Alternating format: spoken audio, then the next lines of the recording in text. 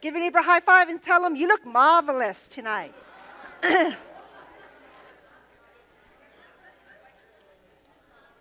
Marvelous. You got to say marvelous. Okay. Amen.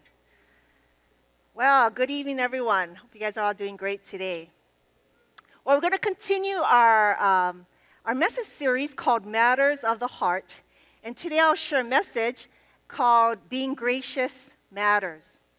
Well, in this generation, we're seeing a decline in our society in the way we value, respect, and treat one another in our everyday lives. We see it with the lack of respect in our homes, with the rise of domestic violence and child abuse.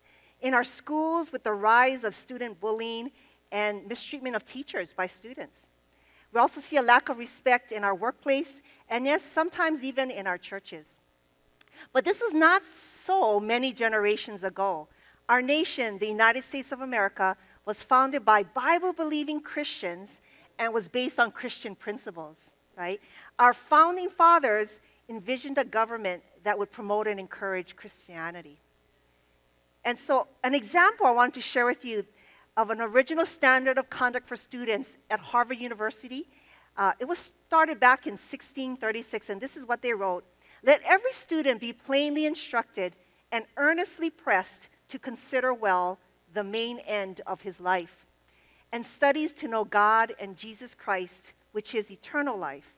Therefore, to lay Jesus Christ as the only foundation for our children to follow the moral principles of the Ten Commandments. That was from Harvard University. Wow. So you can imagine today if our nation continued on that track, right? Putting the Bible as our foundation, following the Ten Commandments, where would we be today? We would be a much different nation. Do you agree? But you know what? It's not too late, because we as Christians, we can continue to uphold the principles, the godly principles of the Word of God, and live it out in our lives and teach our children. So it's not too late. So the question is, how do we cultivate this kind of a spirit that God desires for our hearts? Well, I want to show you a picture here. And this is from George Bernard Shaw. He's a Nobel Prize winner back in the 1925s, and he wrote the movie My Fair Lady. For all of you, it's way back in the 1925s, right? I know, you're like, well, he wrote this. The great secret is not having bad manners or good manners, but having the same manner for all human souls. Ooh, isn't that good? That's good stuff. He goes on to say in this other quote, behaving as if you're in heaven where there are no third-class carriages, for one soul is as good as another. Wow. Isn't that good? So the key here is that we must treat every soul, every person that we meet, with love and kindness. Every soul is important to God. Yes, you, and you, right? It doesn't matter what upbringing you've come from, how much money you have in the bank. Every soul is important to God. God has no favorites either, and He treats everyone the same, and so should we. So manners are something that we use every day, right? To make a good impression on people, to feel good about yourself. So practicing manners are important.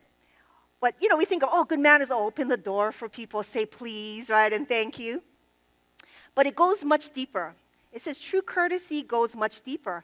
Being polite and courteous means considering how others are feeling.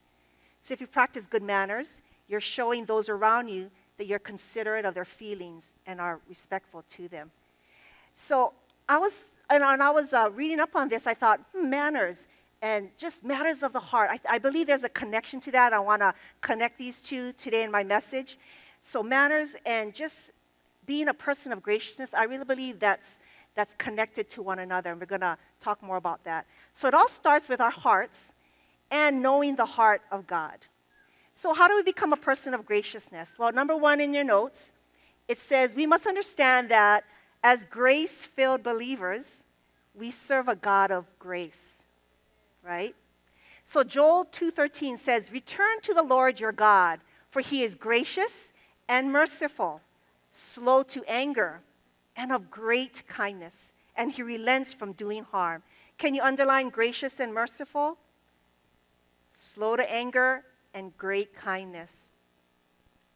So we serve a God of grace that is kind, gracious, merciful, slow to anger. Wow, we serve a great and mighty God. But it's sad to say some people still look at God and they fear him as being an angry, judgmental, and punitive deity. But we can see in the scripture right here, that's not true. We serve a God of grace. He is a loving, kind God. The Bible says he's quick to forgive, to pardon. His love covers a multitude of sin. That is the God that we serve.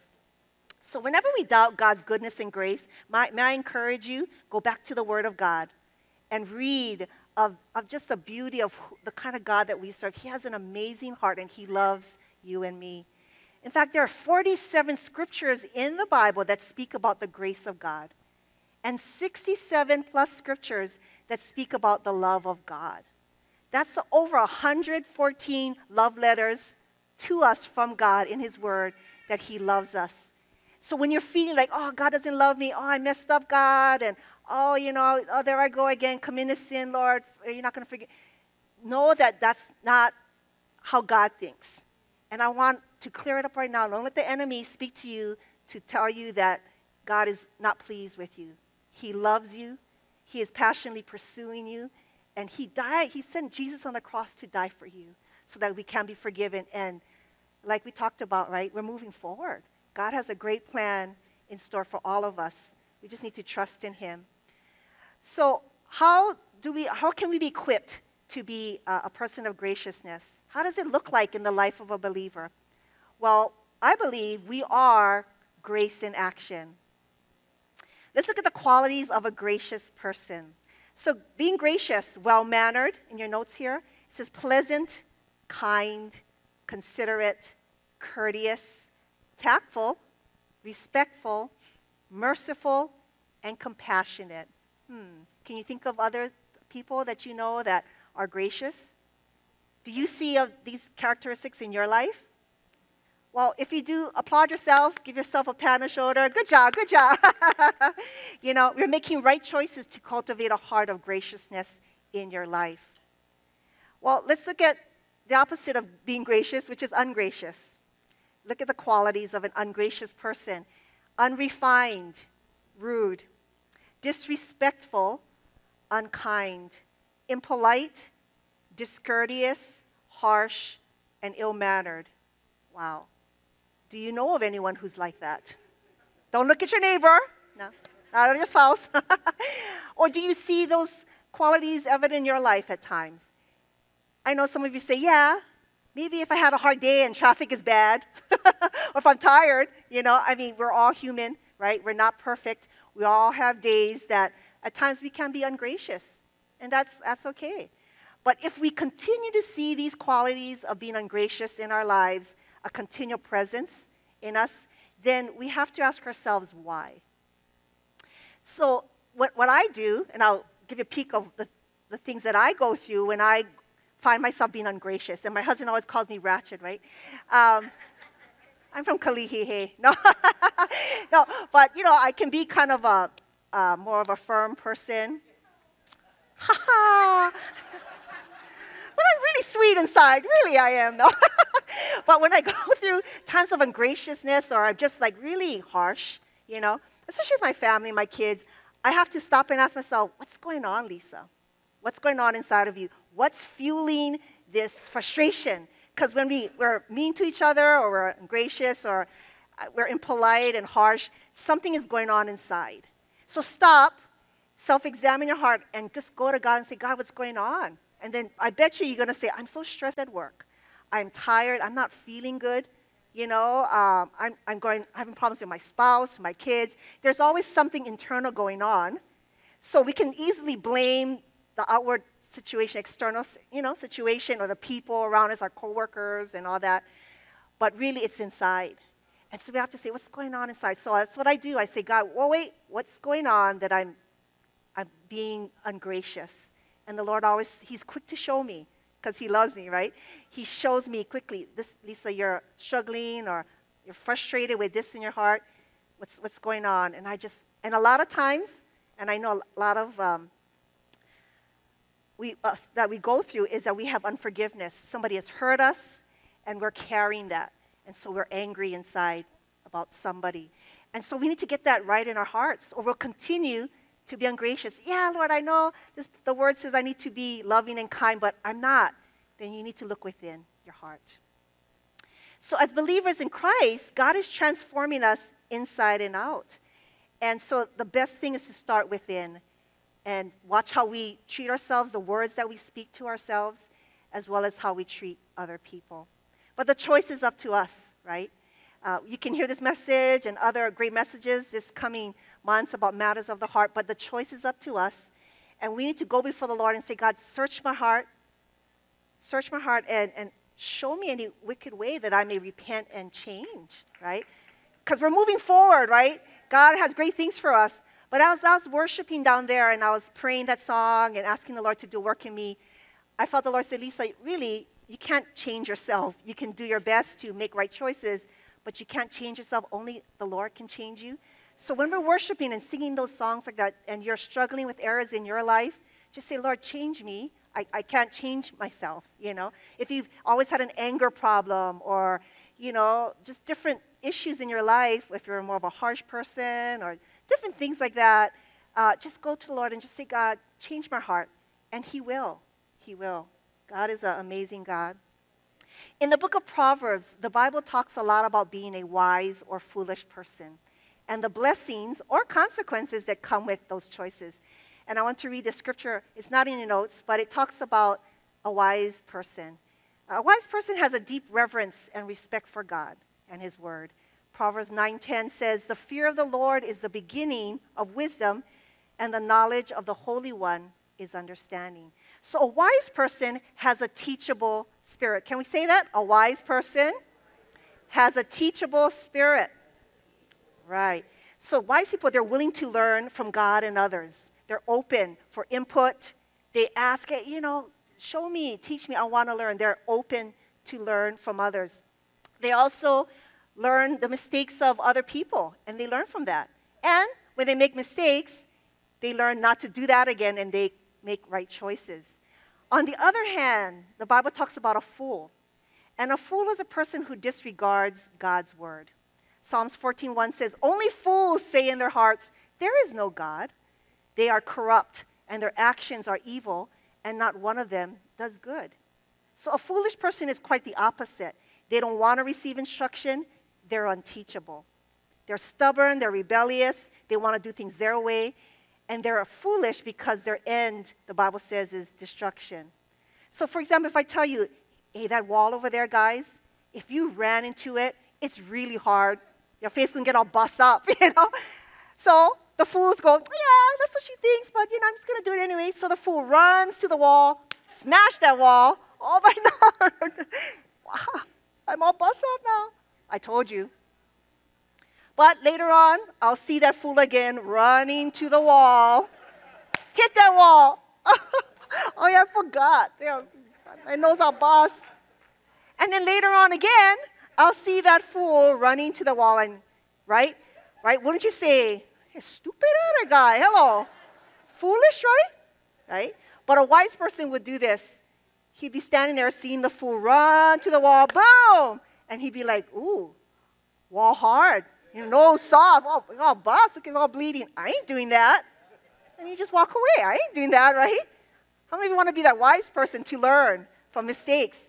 But sometimes we make mistakes. So sometimes a wise person may run into their wall, hit that wall. Oh, gosh, yeah, you're right. I'm never going to do that again. And they choose not to go that route again. That is what God says a wise person should do. But how many of us know, right? And you think about your own life. Yeah, Pastor Lisa, I have done things over and over again, hit that wall over and over again, and I didn't learn my lesson, right? And so it's important that we listen, that we're teachable, and that's why reading the Word of God and seeing what God says don't do, we don't do.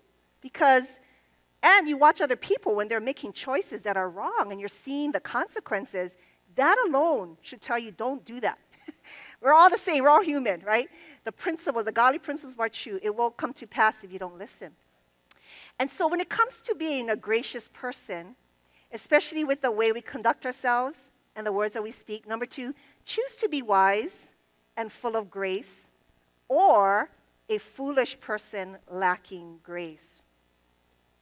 Ecclesiastes 10:12-13 says, the words of a wise man's mouth are gracious. Can you underline that? Words of a wise man's mouth are gracious. But it says, the lips of a fool will swallow him up, will swallow up himself. The beginning of the words of his mouth is foolishness, and the end of his talk is mischievous madness. Wow. So let's focus on that. The words of a wise man's mouth are gracious. So if you are wise, if you think, I'm considered pretty wise, I know the word of God, and, I'm walking in the ways of the Lord, I'm mature in Christ, then let's look at the words that you speak. Is it gracious? And so the Lord says, be careful about the words that come out of your mouth. They say this, your words aren't yours anymore once you say it. So think hard before letting a word go. You ever had that happen to you? In the midst of anger and you're frustrated, you're just like, you just say it. Especially those that you love, right? The ones closest to you. And then you regret, I wish I could just pull back those words. Swallow it back. But words, right? They say, sticks and stones will break my bones, but words will never hurt me. Is that true? No. Words are very powerful. They can either give life or death. In fact, I just saw on the news, this kid was being bullied, and he ended up ending his life just of the words that was spoken to him. Wow. And so the words that we speak are very powerful. So I believe that's why the Lord says, when you meet a person who's gracious and kind and loving, you will see that that person is very wise. And I love my husband because I really believe he's such a wise man of God. He says very little. And that's what the Bible says. There's a scripture about that, right? Not saying much. Because you meet someone who just talks and talks and talks. The percentage of saying an unwise word and a foolish word is very high, like I do at times, But my husband, he speaks very little, but the words that he speaks hold power. Even my children can say that. It comes out of the blue, but it's like, wow, it's really deep thoughts, like Yoda kind of thing, So the words of a wise man's mouth are gracious. Throughout my career, I've had opportunities. I've held positions of authority throughout my life. I was an office manager back in Hawaii, a teacher here at Clark County, a pastor, and most importantly, a mom of 2 children. And I've had to learn I had to learn that my words hold power. And, sometimes I did great, and sometimes, the words that I spoke, it really hurt people. So I had to come before people, and I said, I'm so sorry, especially as your leader or as your employer, that I said these words. I may have said it in a harsh tone, but I'm really sorry. And I've learned to humble myself when I have spoken out of turn. And this is what the Lord showed me, especially now as a pastor, right? He said, Lisa, go and humble yourself before that person. And I was like, well, it was both our faults. I'm like making conversation. Well, God's both. And he said, but I'm talking to you, right? Go and do that. Humble yourself because you're modeling to the person how you should do it. You get it? So even though maybe that person was the one who started it, I'm so sorry that I spoke out of turn or I said really harsh things to you. I'm so sorry. And it just models to that person how a wise person should be. And as a pastor, right, we're examples. And so just let me tell you, working on this message has been a challenge for me. I will be truthful. And I said, Lord, why do I have to do this message?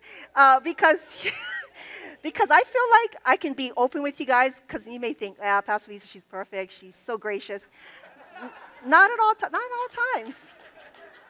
I struggle.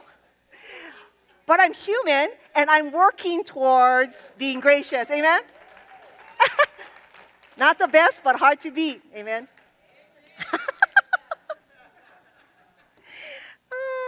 So in my positions of authority, I had to learn how to communicate grace to people, but still giving correction. Because we have to be balanced, right? We can't be a person of grace and, and sometimes it can be taken too much to an extreme, so you have to balance that. And I call this the Oreo effect that we learn in leadership books and in management. And this is a constructive way to give criticism with grace. So I'm going to share with you if you're not aware of it. So as a parent, an employer, a ministry leader, you can use this Oreo technique. So first you need to highlight the person's strengths. Even talking to your child, to your spouse, to your employer, to your coworkers, right? You highlight the person's strengths, and then you address the areas that need to be corrected in a graceful, tactful way. And then you end your discussion, again, bringing encouraging words to that person that leaves them feeling uplifted.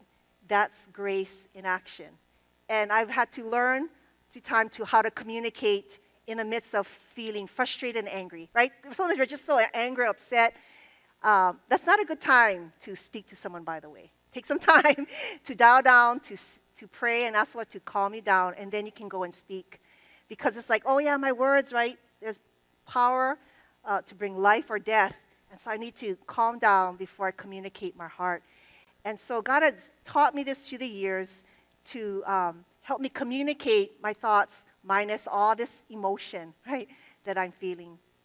So it's kind of like this. I want to show you a picture of this green-yellow scrub sponge. How many of you guys have ever used that, right? So one side is green, right, and abrasive. Everybody say abrasive. Ooh, right? You ever met some people like that? They're rough, ratchet. Okay.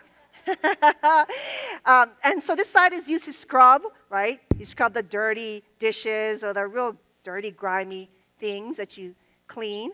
Now, the other side is the yellow side. It's more of the softer side, right? More of the side of kindness, of grace, right? The yellow side is kind of like, hey, can we all just get along? You know, that kind of people, right? But the green side, right, I call them scrubs. Hey, no push me around, who think you? Fine. Hey, like it's just in your face, you know, they just tell you straight like it is, right?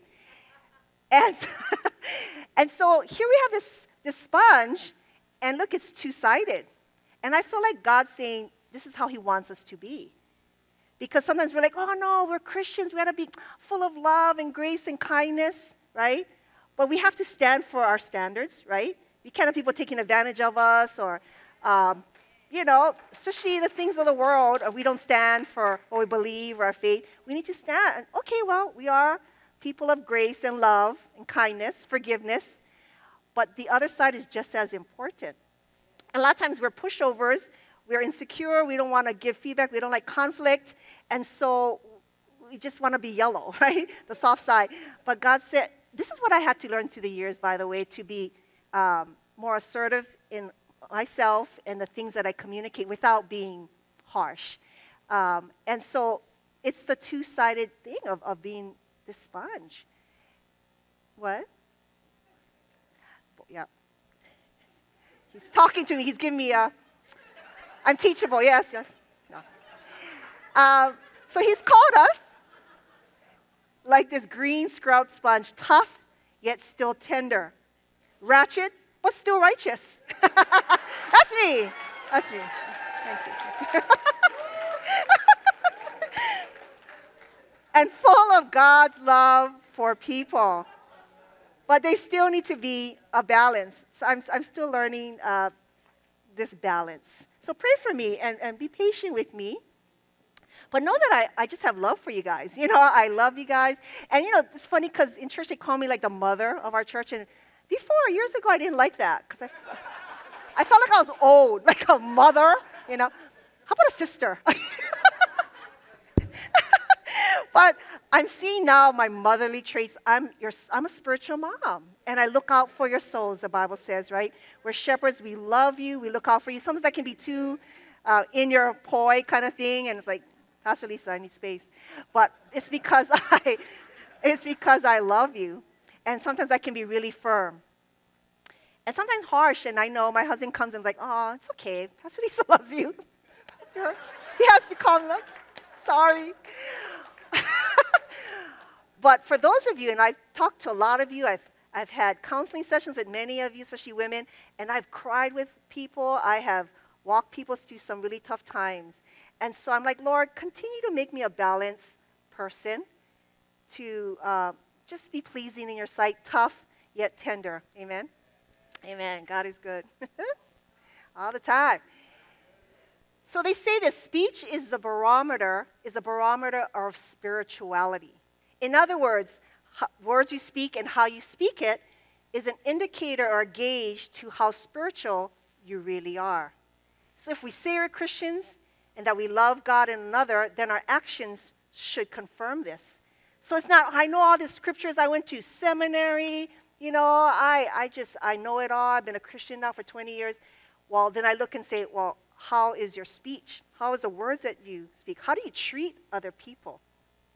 If you treat people with respect and love and kindness, if the words you speak are uplifting and encouraging, then I'm like, now that's a mature Christian in Christ who loves God, who's very spiritualized of God, right? It's your actions, it's your heart. It's not so much your head knowledge, but it's in what's inside your heart. And so your speech is a barometer of spirituality. Ephesians 4:29 says, no foul language is to come from your mouth, but only what is good for building up someone in need, so that it gives grace to those who hear, right? So I like that. Underline only what is good for building up someone in need.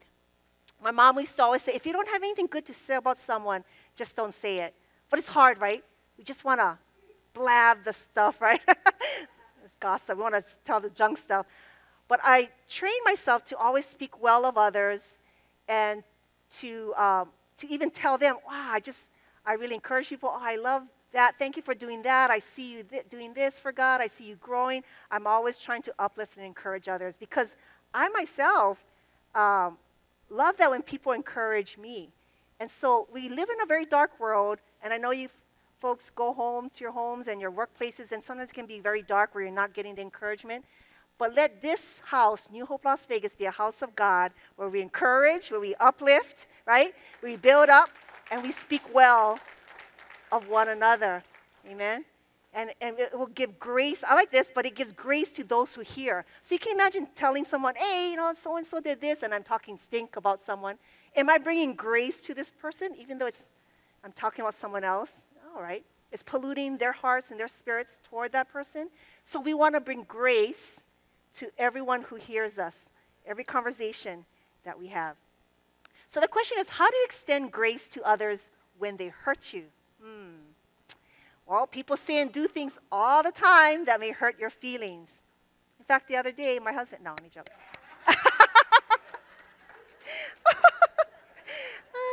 No, ratchet. No. We've been married 22 years now. We have learned to extend grace to each other and to overlook our weaknesses, right, Kent? To overlook his problems? No. To extend grace. So the tendency, we want to repay evil for evil, right? Someone says something, we're like, ooh, that's it, I'm giving a piece of my mind, right? It's just human nature. We just want to fight back. And I've had to learn through the years to just, I want to tell you off, but I can't, you know? And now that I'm a pastor, even more so, right? So the Lord would bring me in so much situations, and especially when I was substitute teaching at Clark County, wow. You know, being around the kids, the things they would say to me, even other teachers. And every time, especially when it's other teachers, and you're a sub, so you're there for like a day, and sometimes the teachers, they're stressed out, and they say things that are very cutting to you or to others, you know, one another. And so I was in a situation where this teacher kind of reprimanded me in front of my class, and I just was, ooh. And I felt the Lord said, this is your chance. This is a test. And I just looked at her and I said, I am so sorry. I didn't know that was a procedure. I'm so sorry. And I felt this small, though, because the words are really cutting like I was stupid, you know. But I just, I'm so sorry. And I walked away, and I just said, yes, God, I passed the test. Because years prior to that, I'd be like, yeah, what? The neck, you know, the neck. Outside, let's go. Ooh, Kalihi, okay. So I'm like, I passed the test. He's like, good. And he will bring the test coming around and around again, right? So I'm like, it's an opportunity for me to show humility Because really, when you're a humble person and someone's ragging on you, especially in public, when you humble yourself and say, I'm sorry, and that person continues to rag on you, they look like a fool, really, in the eyes of the people. So and then the people around you will have more compassion and mercy, right, instead of you trying to fight and all that. So that's what I've learned. And it just goes right back to them. So I had to learn, and it takes the testings of God where people will come and speak harsh words to me. And the question is, how am I going to respond to that? I rather seek to understand rather than be understood, because I'm like, wow, it's like that teacher, I know she was stressed that day. And so I was there in the room, and she just got it out all of me. And I thought, wow, she must be really stressed out. So later that day, I just said, how you doing? How's it going? And then she just said, oh, it's been such a bad day. The kids are driving me crazy. I said, oh, yeah, I know. I'm so sorry to hear that. And days after, it was fine. But, I understood where she was coming from and why she was so stressed out. I want to tell you this quick story. This is back in Hawaii. I worked at a nonprofit organization. I was the office manager there. And I had a team of clerical people under me. And so we would have staff come in, and a lot of them were social workers with masters and PhDs. And so when they would come in and we hire them and all that, we would set them up in their office, get their computer running and all that. Well, recently at that time, we hired this woman from the mainland. And I was at the front desk when she came, and she just ragged on my receptionist. I had problems with my computer. I didn't get all my supplies. What kind of place is this? I mean, she went off, and she didn't know I was standing behind her. So I just kind of kept mental note, and my receptionist handled it well, and then she stormed off. And my receptionist said, what's up with this lady? Ever since we hired her, she just, there's nothing that can make her happy. She's just upset all the time. So this would go on for a couple weeks, and I would notice that. And because I didn't really say anything, I was having resentful feelings towards her. Because this organization that we're in, it was a great environment, work environment. We had respect and love for one another.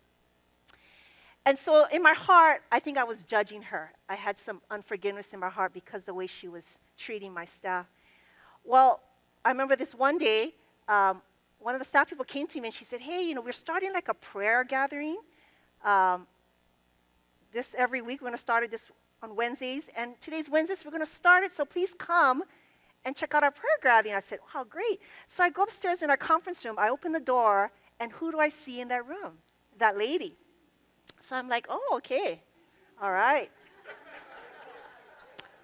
So I'm in the circle, and we're going around sharing, if our walk with the Lord and what church we go to. And for example, I'll give her name Jane, and she goes, hi, I'm Jane, and I go to New Hope, Oahu. I've been a Christian now for years. I've been a Christian for quite some time. And I'm just like, oh. Oh, really? I couldn't tell. Okay. I didn't say that to her. I'm just thinking it. And then, how you sense the Lord just come right in, and he said, Lisa, can you be a friend to her and be gracious and kind? And I'm just like, she's a Christian, for God's sake. I mean, she's a Christian, the Lord. He said, just wait and listen. So she comes and she shares that, and she said, hey, guys, I need prayer. She said, I just found out recently that I have cancer, breast cancer. And I'm going through a lot of stress. My kids and my family, we just moved here. We're new to town, and I don't really know anyone. Yeah, I go to church, but I'm not connected. I just need prayer. I'm stressed out. I just felt this small. And when the Lord said, be a friend to her, show her loving kindness and grace, listen, because you're going to hear something to show why she has been so angry and frustrated and, treating us so unkindly and graciously. And so what was interesting was we got to pray with her, and through that time, our relationship started to develop. We would see each other at church. I met her family. She went through chemotherapy and all that. And I watched this woman who was so hard on the outside soften. And we would pray for her at church, at work. I just loved on her. And I remember what God said, can you just be a friend? Just love her. And I saw her heart soften to a place where she came out of her therapy great. She's cancer-free. And just her Isn't that awesome? Her countenance changed months down the line, and I just was like, wow. And this is what the Lord showed me. He said, as Christians, right, we have the Holy Spirit in us, the love of God. So we can love those porcupines, you know, those porcupine people, right? Those scrubs, right, that are so abrasive, right? I can embrace those scrubs because I have Christ in me. I don't have to sit like judge and jury. I just want to cut her off. I don't want to be in it. God's like, well, I put my love in you, my grace in you. This is your time to showcase it, to love on them, right? Because you don't know what they're going through. So in point 3, we are messengers of grace to this hurting world. He sent you in your job, to your job, right where you're at. He sent you in the school that you're at, if you're a student. He sent you to these places where you're meeting a lot of abrasive scrub people. These scrubs, right? So you can either say, I'm out of here. I don't want to be their friend. Why should I, I don't want to be around that kind of negativity. That's why you need to ask the Lord, God, is this negativity going to affect me and pull me down? But when he says, be a friend to many and love them with the grace of God, may I encourage you to do so and step out and get to know their story. Because there's a reason why they're harsh like that and they're mean and unkind. There's a reason. And that's my goal as a pastor. When I get to know people, I want to know what's going on in your life. What has led you to this place of being such a hard person, a hardened heart, and let the Lord's love come. I love Colossians 4, 5, and 6. Be wise in the way you act toward outsiders. Make the most of every opportunity. Let your conversation be always full of grace, seasoned with salt, so that you may know how to answer everyone. Isn't that good? I like that. Underline, let your conversations always be full of grace, seasoned with salt. So what the scripture is saying is in our conversations, be gracious and speak well of others, especially with non-believers, and because this will give you an opportunity to share God's love with them. And also God wants you to be careful in the things that you say. So be gracious and kind in your speech, because you never know who you are talking to. I recently took my son Lucas to a job interview. Woohoo! Thank you, Jesus. He's making his own money now. So we went in, and I was kind of prepping him for the interview, and I said, you got this, Lucas. So he went in with this woman for an interview, and right after that, she came out and she said, are you Lucas' mom? And I said, yes. And this is what she said. She said, you have a great son. She shook my hand. You have a great son. What a gracious, kind young person. If all the young people were like this world would be a better place. Tears. Right? I was like, oh, thank you. I said, oh, yeah, he's such a blessing. And she was just impressed with him. He just did a great job in the interview.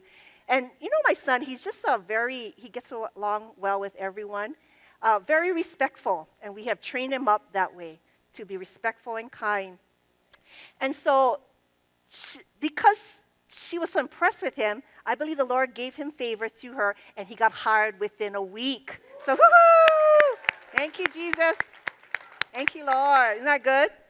So I told him, let's go a step further. Why don't you write a thank you card to this woman? Because she gave him a business card, and he just sent her a thank you card thanking her, right? She sees his application. He's never had a job before, a paying job. So he puts all his volunteer opportunities here at church. So she knows he's a Christian. He goes to New Hope, and hopefully she's so impressed she may come and visit, right, our church. You never know. You never know, right? So, but I said, be an example, Lucas, and this is how you show your gratefulness. Your thankfulness is to thank people such as these, because you never know, right? And so, the way we act toward outsiders is so important, because the Bible says we are like billboards to the Lord. People are reading, especially if you say, I'm a Christian, so they're watching you, right? All eyes are on you. And I like this scripture in 2 Corinthians 3, 2 and 3, and it says, you are our epistle, another word for epistle is letter, written in our hearts, known and read by all men. Clearly you are an epistle of Christ, ministered by us, written not with ink, but by the Spirit of the living God, not on tablets of stone, but on tablets of flesh, that is of the heart. Wow. So we're letters read by all men. Are people reading your letters and say, "Ooh, junk this letter"? What? They call themselves Christian. Couldn't tell, right? Or, wow, check this person out, the way they speak, the way they act and treat people. Oh, yeah, they're Christians. They're living up to that name, Christian, right? God, people are reading us, our lives, how we act. Okay, we're not perfect. We'll make mistakes. And that's when you just say, "I'm sorry," and you apologize and move on. But know that the world is watching. I'm going to close with this. Read this from a Christian author. And he said, "Listen, child of God, people are watching you. They are reading your life and seeing if your epistle or letter lives up to the intent of the author," which is God. "There is not so powerful a sermon in the world as a consistent Christian life. The eye of the world takes in more than the ear. Our lives as believers are the only religious books the world may ever read." Wow, wow. Isn't that good? So may I encourage you today, graciousness matters. It's the way we treat one another with kindness, respect, love. Saying please, thank you. Hey, I'm sorry. You're welcome.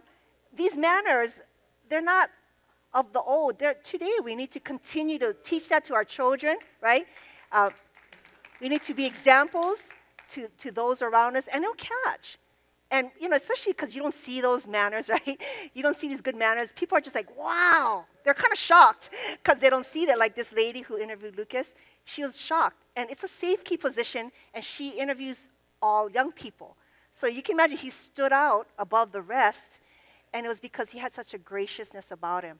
So may I encourage you today to be that messenger, that light to this hurting world of grace and of loving and kindness. And you watch, you'll see people say, "Hey, tell me more about your Christianity, this church that you go to, this God you serve. I want to be there. I want to know more about God." And you watch the Lord use it to bring many to Christ. Amen? Amen.